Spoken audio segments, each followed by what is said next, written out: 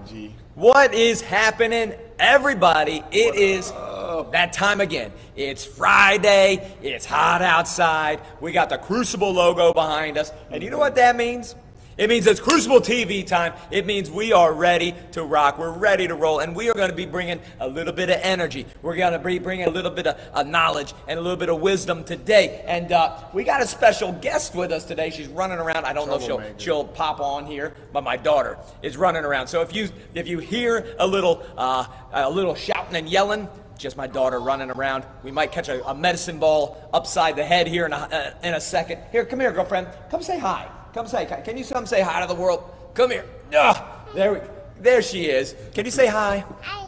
There we go. Ailey, what's happening? What's happening, Ailey? We are rocking and rolling today, and we're going to be talking about this whole idea of re-emerging again. But on this re-emergence idea, there's going to be a lot of times that we begin to start telling ourselves lies. We're going to tell ourselves lies of why we can or can't do something. We're going to have all this self-doubt come in, and we're going to expose some of the biggest lies that it is that we begin to start telling ourselves. You know, I look at my daughter here, and she runs around, and she doesn't have a doubt in her mind, right? She just says, I want to go do this, and she goes and does it, don't you? You just go and get in all kinds of trouble. But that's what I want you guys to continue to do. I want you to kind of start trying to find a way that we can start going back to this mindset. How do we go back to this childhood mindset that before anybody else gets in our head, before we start taking on the self-doubt that other people might tell us, saying, you know what, hey, you can't do that because of this, or you can't do that because of that.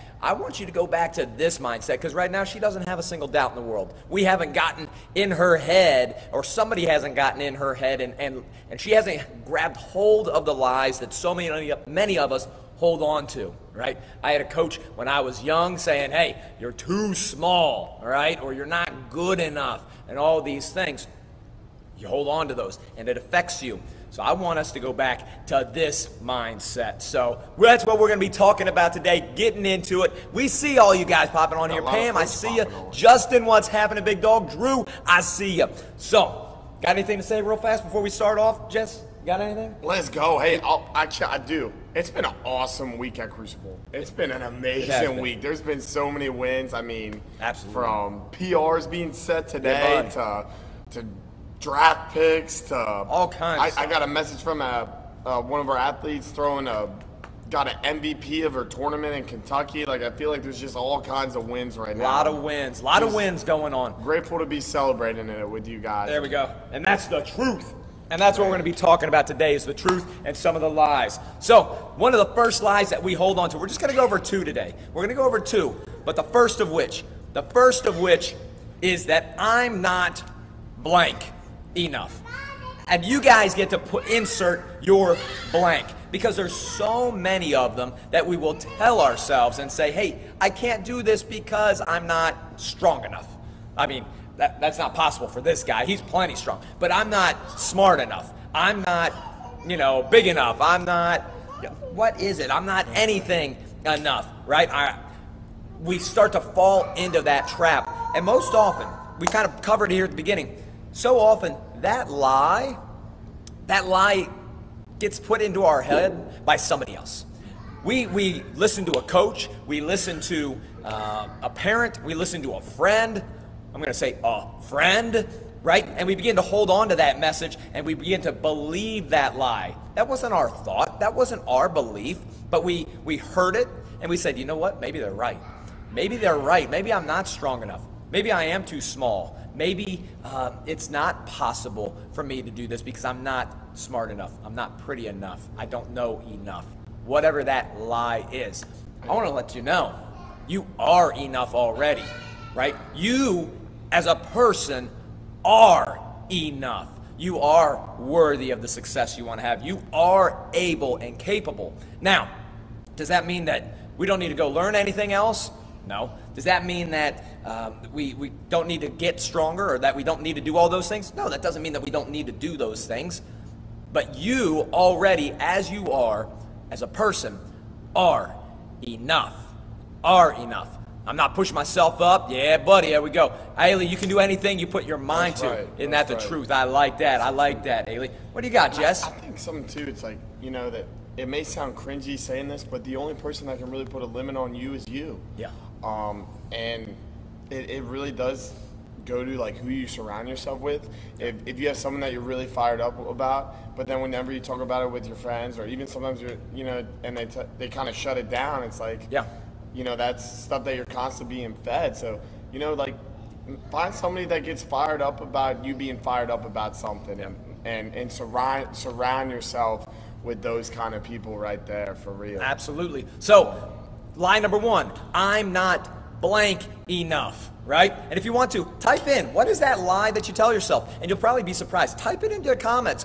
Go ahead and shine a light on it. Yeah, shine a light on it. What are you telling yourself that you're not? That's the first step you got to do. You got to expose it, whatever that may be. You've got to expose it, and you got to put it out there, and then surround yourself with people that are going to be able to help you with that. But the first thing we got to do is shine a light. Shine a light on the darkness. Can I share something with Crucible? Go ahead. Go ahead. Family right now. There is something, and since always I'll say I'm not organized. I am messy. And this guy right here, he's pushing me. He's pushing me like no other. He's like, Jess, you can do this. You're organized. You're clean. Go clean out your car. You're just telling yourself you're not. Jess, you're gonna really leave the gym, leaving the desk like that? Come on, get your mind right. You know what I mean? So it takes that team. Find that person that's gonna like hold you accountable to whatever you're telling yourself you're not. Yep. And absolutely. We got in here, I'm not good enough. Yeah, Ailey, hey, I can't tell you how many times I've said that, right, to myself about anything. But pause and think about, like, what does that even mean? Like, that's just a blanket statement to beat ourselves up a lot of times, right? We just like to beat ourselves good enough. Like, but what does that even mean? I'm not good enough at what? At what? Let's get specific with it. Because when we get specific with it, then we can start making a plan for how we're going to improve at that thing, right? So I'm not good enough at running. Okay, guess what? Now we have a battle plan. We're going to go get better at running, right? I'm not good enough at jumping or throwing or lifting weights. What? Schoolwork, listening. I'm not good enough at reading. I'm not good enough at pushing myself. Whatever that is, right? But when you define exactly what that enough is, that good enough at blank, then we can start making that battle plan and saying, you know what? Now I can go get after it. I can make a plan. I can have a destination in mind, and I can all of a sudden say, hey, I'm going to start taking those baby steps. I'm going to start taking baby steps to make that happen. And it really gets me excited too, because whenever you say like, all right, like this is the thing that I feel, right, we're talking emotions, that I am not enough at. And it's like, boom, right there. What's the wristband say, guys? Yeah. Cherish the challenge. Right. So right there, you're exposing a challenge right there. Yeah, and, you know, we're a little bit different where we get excited about challenges because that's where we grow and that's where we get better. So, yeah, expose it. Say it. Ailey, right there. I'm going to get better at working hard. I love that. Look at that. We're making progress right now on an IG, Facebook Live. I'm going to get better at working hard. So then what do? We then take small little steps each and every day. What is the little thing that I'm going to work hard at? How am I going to get myself out of the comfort zone today? How am I going to do just a little bit better today at working hard? Maybe it's I'm going to go on a 5-minute run, and because I wish you could see this, my daughter's coming over here with a huge bucket of balls trying to struggle. But perfect example. She didn't have a doubt in her mind that she was going to do this. But we're going to pick something. I'm going on a 5-minute run today, but you're going to choose to do it for 6 minutes. Just that little bit extra, just to prove to yourself that you can do a little bit better. That's all it takes. Let's do little increments. And then tomorrow, guess what? You're going to go on a 6-minute run, but you're going to choose to do it for 7 minutes. Right? You're going to choose to always do just that little bit extra because that's what you are choosing. That is what you're getting good at. And guess what? When you start practicing flexing that work hard muscle, you're all of a sudden going to be able to do it all the time. I love it. Look at that. Look at that. She's bringing me all kinds of toys. I love having guests on here.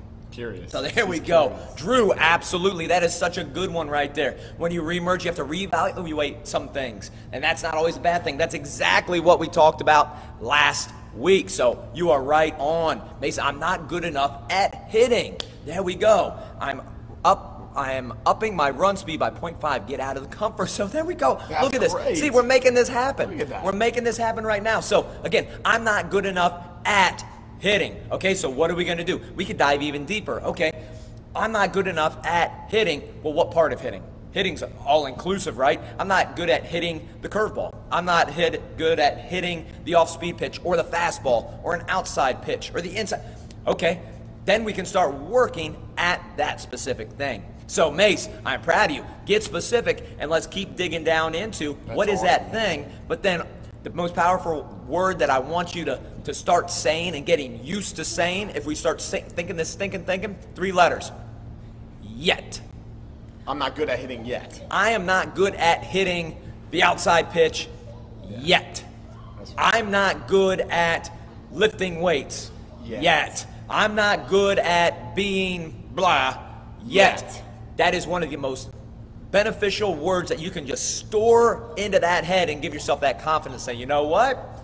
I'm not there yet. And guess what? You're probably never going to be where you want to be, because as soon as you're able to hit that outside pitch, or you're able to up your run speed by 0.5 miles an hour, I know y'all, because you're on here, y'all are wanting to get better constantly and consistently. So guess what? You're going to be able to hit the outside pitch.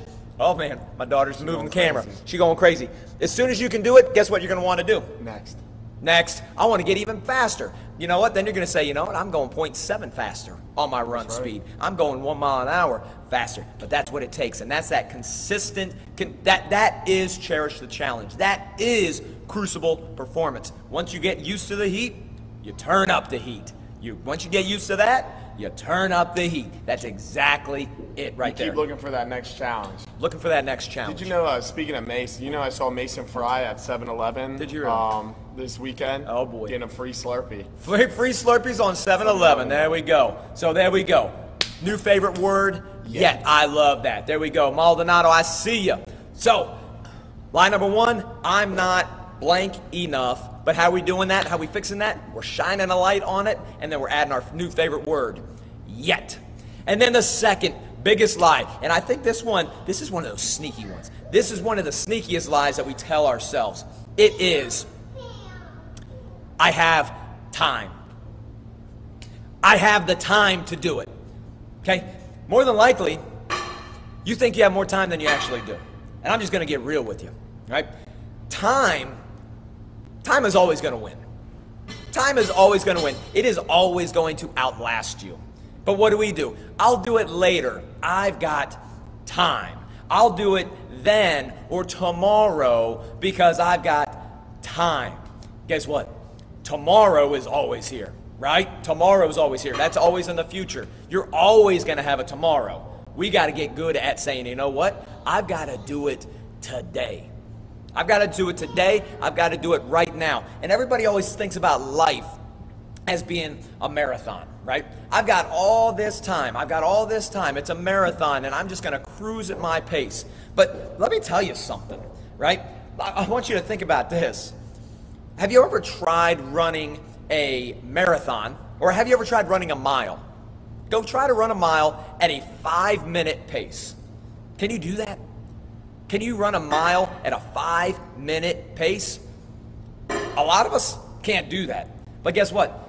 Marathoners, they're doing that sub 5-minute pace for 26 miles. Incredible. For 26 miles. So do you think that they're just out for a leisurely stroll? Or is it a constant sprint? They're just doing a 26-mile sprint. That's right. Ding, ding, ding. Winner, winner, chicken dinner. 26-mile sprint. So I don't want you to think about life being just this long, let me take my pace. No, it's a sprint and we gotta go. We don't know how much time we have. And that's the scary thing, but that's the exciting thing, because we have to get that body, that booty into gear and saying, you know what?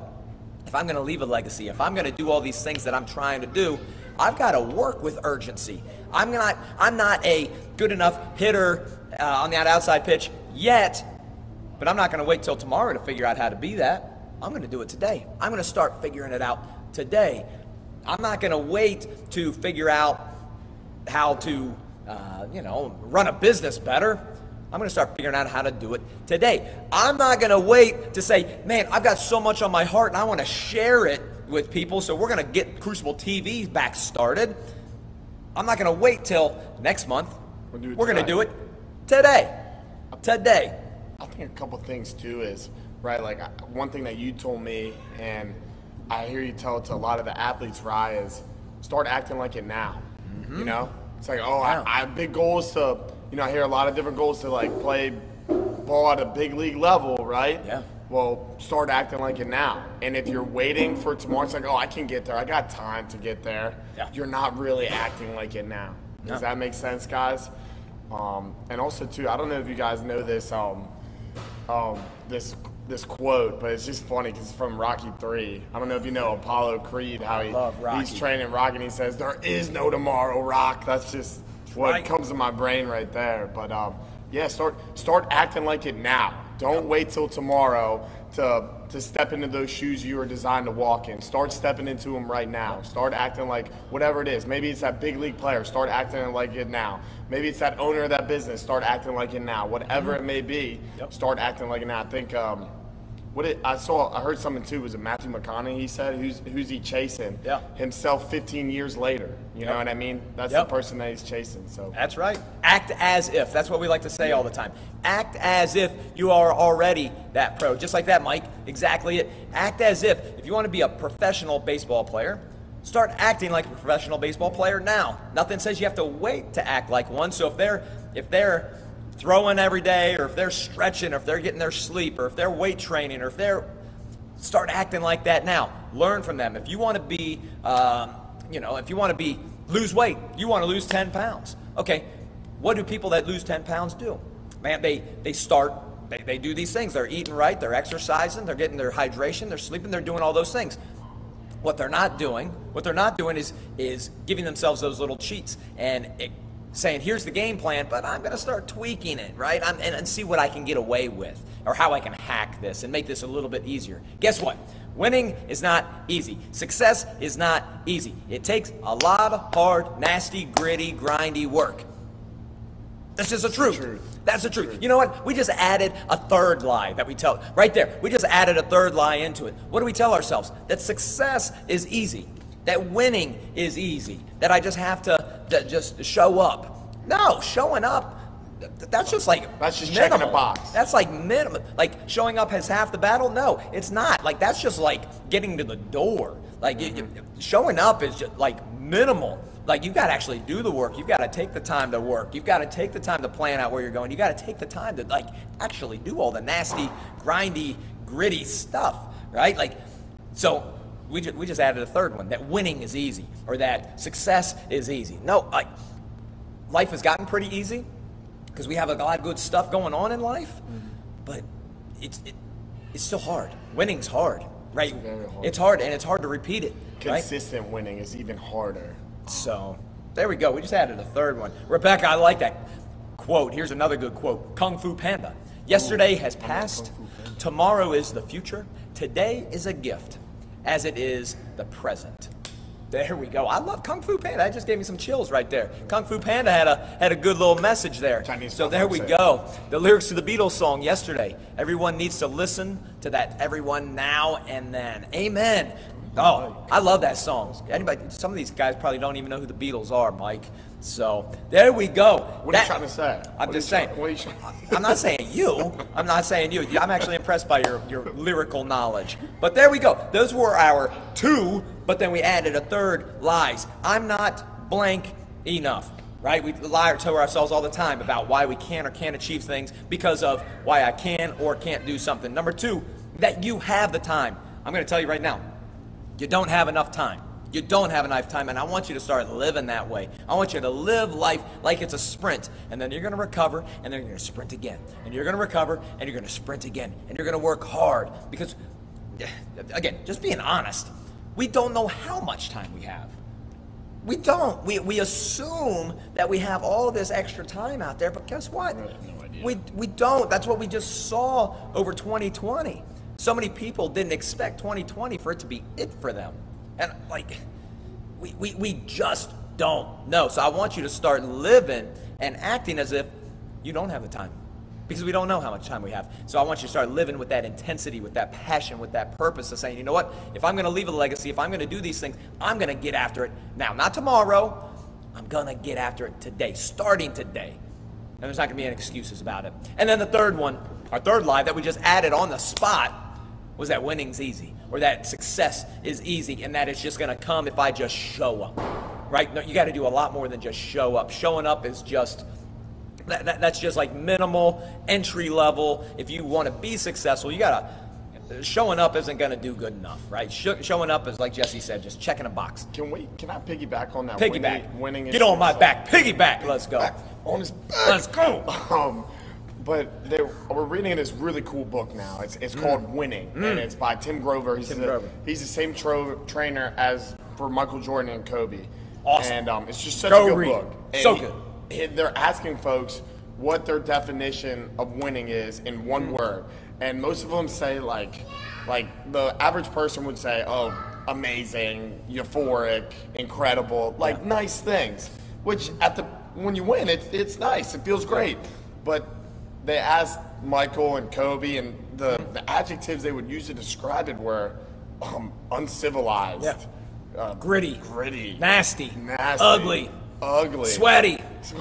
I got them all. But back to this, this cherish the challenge thing. It's like that's cherish the challenge right there. That's all part of it. And I want you to catch yourself doing that tough thing today. Yep. Because every time you do that tough thing, you're winning. Yep. You're winning right there. And every time you rack up a win doing that tough thing, that should give you more confidence that you can keep doing it. Yep. That you can keep doing that tough thing when it's not easy to do so. You can do that challenge when it's not easy to do so. Yep. So success is not easy?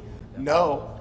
But do that tough thing, and every time it's like a muscle, right? It's like training a muscle, right? That cherish the challenge muscle. Every time right now they might your muscles might have a little bit of atrophy. Your cherish the challenge muscles. That's right. But the more you train them, the stronger they're gonna get, and the more that you catch them getting stronger, the more confidence you're going to get winning and doing that tough thing. That's that CTC muscle right there. That CTC muscle. That cherish the challenge muscle. We got to flex that. Where's that located? We got to, I don't even know. We got to, right there in the noggin. That's where it's at, there in the heart. Those ears. Let's go. That CTC muscle saying, you know what? I've got a tough decision to make, and I'm not going to run from it. Or I've got a tough set ahead, and I'm not going to take the easy way out, right? I don't feel like it today, but I'm going to do it anyways, right? That's that CTC muscle, that cherish the challenge muscle, that one that you're going to flex when you need to flex it the most, right? When everybody else says, take the easy way out, you've done enough,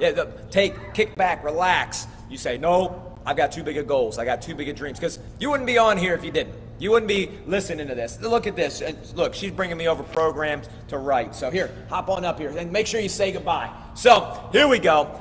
We are going to log off. Mike, I see you. Tanner, I see you logging in there. Good to see you guys on here. So again, every Friday we're going to be bringing more Crucible TV to you. And hey, let us know. What are your plans? What are your plans to flex your CTC muscle? I like that. I like that, the CTC muscle. How are you going to flex your CTC muscle? How are you going to challenge yourself this week? And how are you going to punch some of these lies in the face? How are we going to get rid of those lies? All right, guys? So, guys, we love y'all. We love y'all. And I am I just feel so blessed to be able to hop back on here and connect with you guys. If there's ever anything we can do for you, please let us know. Would love nothing more than to help serve you. If there's something that you would love for us to cover on here, because we got some ideas, but we want to serve you. If there's simple things like, hey, I want to know the best way to prepare eggs in the morning. I don't know. Hey, we'll figure it out, and we will bring you the best information that we can bring. So, guys, T Good, Rich. T Good, we see you. You the man. We love y'all. Have an amazingly blessed day, guys. We love y'all. We'll see you.